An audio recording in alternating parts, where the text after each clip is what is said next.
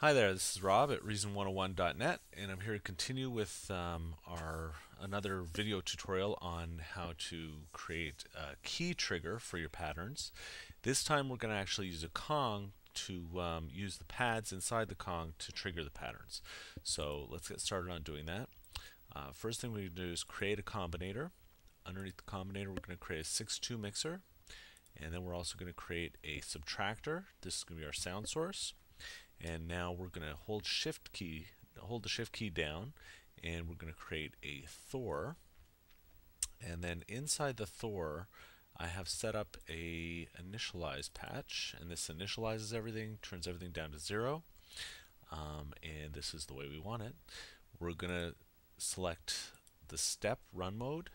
We're going to create a 2-pattern step.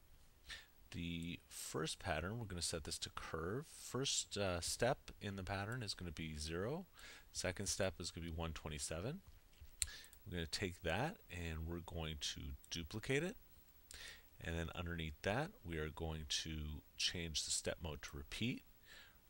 We're going to change the curve back to notes. We're going to reset this. And we're going to change the steps back to 16 steps. And I'm just going to create a random pattern in here. So with that done, what we are also going to do is move the subtractor beneath the Thor devices. This is going to just make things a little bit easier when we go to route things or route things. Now, what we're going to do on the second Thor, this is going to be your pattern. So we'll just label it pattern. And then the first Thor, I'm going to label it latch. I'm going to select the mixer, I'm going to hold down shift, and I'm going to create a Kong drum designer. And then what I'm going to do is I'm going to take the note from the pattern Thor, I'm going to send the note to the CV, I'm going to send the gate to the gate, and then let's go back up here, and we are going to take this pad.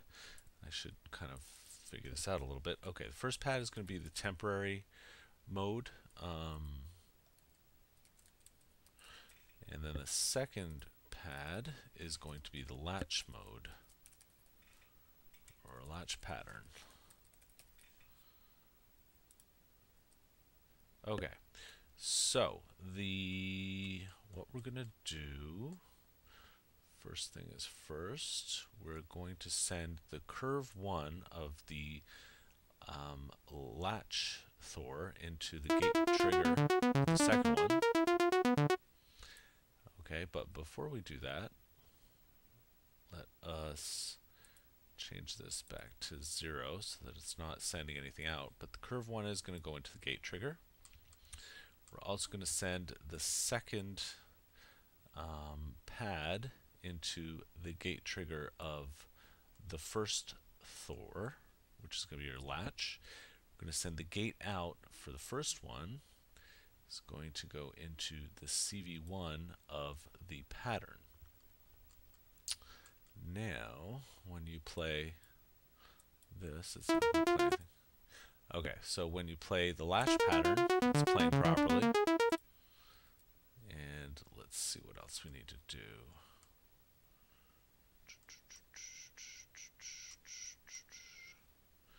Okay, so next thing we're going to do in the pattern, we're going to take CV input 1. It's going to go 100, and the destination is going to be the step sequencer trigger. Okay, so that should trigger this to repeat. So now when you play the first temporary pattern or the momentary pattern, it'll play until you let go of the key or until you let go of the pad.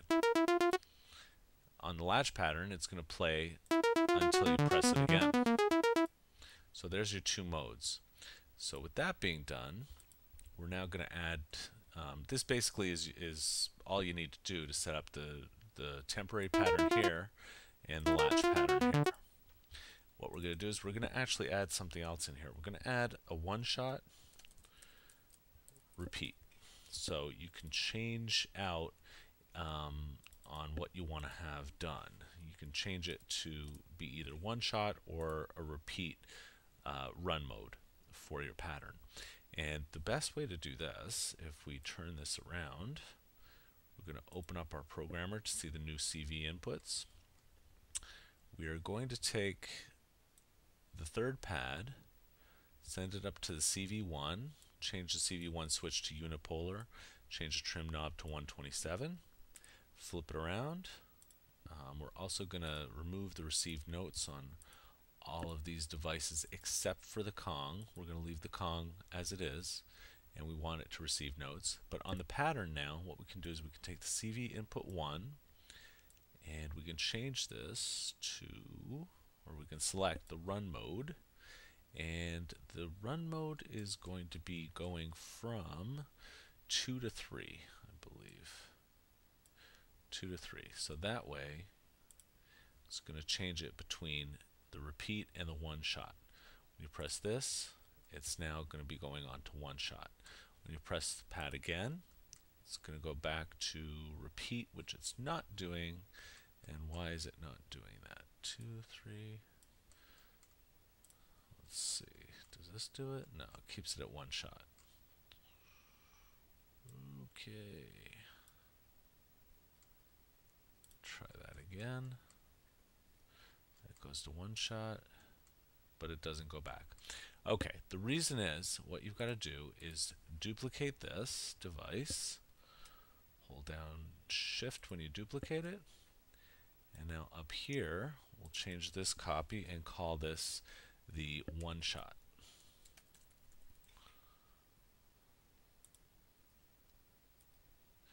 Okay, now in here, we're going to send, actually, let's go down here. We're going to take CV input 1. It's going to go 100 to the step sequencer trigger. And we are going to take this, we're going to put it into the curve output. And we're going to send pad number 3 into the CV1. Now, when we press this, it should change it to repeat, which it does. If you press it again, it's going to go to one shot. Okay, so that'll change it from the one shot to the repeat. And there you have it, folks. That is a way that you can get your pattern to trigger temporarily. You can latch it, and you can change it to a one shot. Now, when you would change it to a one shot, one thing to keep in mind is that both of these pads will now act exactly the same way. It's going to play the pattern through once, and then it's going to stop. Same thing here. Okay, if you change it back again, it's going to go back to the normal mode, which is the temporary mode and the latch mode. Okay, so that's basically the way you set it up. I hope you've enjoyed this tutorial. I hope this gives you some new ways that you can use your Kong device.